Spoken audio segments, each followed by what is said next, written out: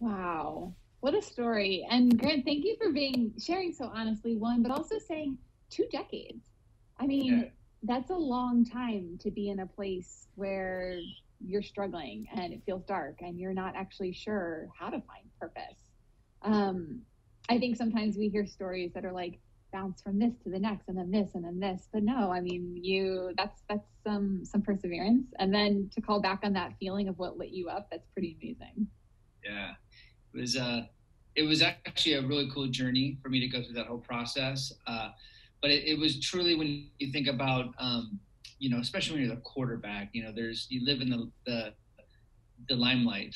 And I spent my whole life, my younger life, being in the limelight. So when you're quote unquote the man, and then you become not the man, and you start to play a very small, narrow game throughout your life. Uh, Now it's a whole different story. Now I'm playing a bigger game with my life, my career, my relationships, with my health, and so it's just been a cool process. Nice. So let's talk about mental performance. For some people listening, they won't really be familiar with it. Can you just describe the work, what you're actually doing? Yeah, you hear mental performance, mental skills training, mindset training. Essentially, in a nutshell, when you think about mental performance, what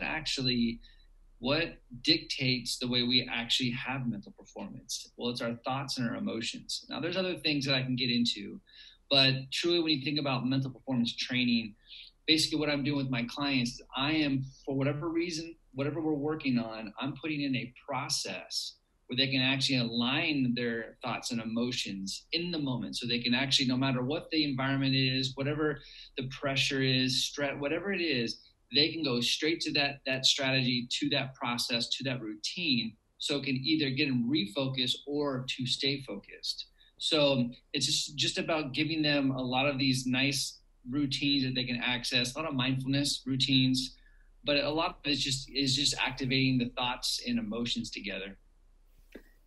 But it's really interesting because one of the reasons we love sports and athletics is because of that quick response. Because Yeah. we see people who are smart, who are savvy, who are strong, who are really beautiful, actually physically in that moment. Yeah. Um, and so to give them a tool that they can call on automatically to enhance their performance, that's really powerful stuff.